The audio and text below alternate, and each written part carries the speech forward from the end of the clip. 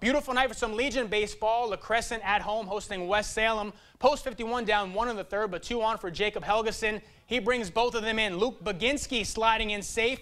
West Salem goes in front 2-1, but in the fourth, Crescent rallying. Dusty Gratton laying down a beauty. Perfect bunt, hard 90, gets them there safe. And then it's Eli McCool staying back on the curve, tying this baby up. Owen Driscoll's going to come in to score.